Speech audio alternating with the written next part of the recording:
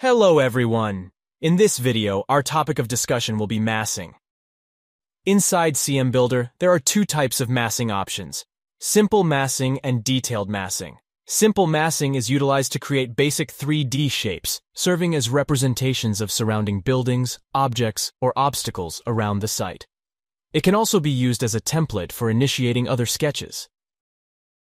On the contrary, detailed massing is employed for buildings or objects within the project's scope. It enables multi-level massing, which can be sequenced and edited on a per-level basis.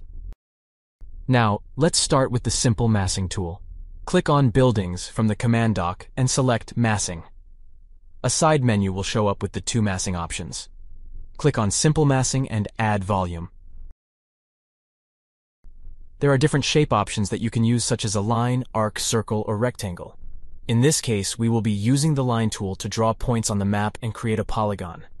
We will explore the sketch toolset in detail in another video, but for the massing tool, you will need a minimum of 3 points. You can use a drawing as reference, reuse other geometries, or freely create a shape. Once you're done, click Confirm, and a simple massing will be created.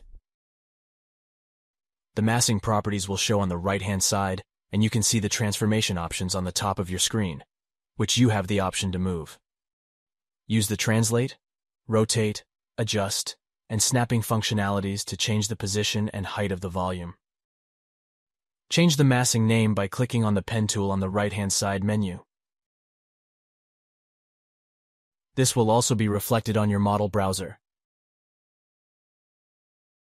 The volume height can be altered from the input field, and you can click on the color selector to select one of the default color options, or create a custom color with a customizable transparency level.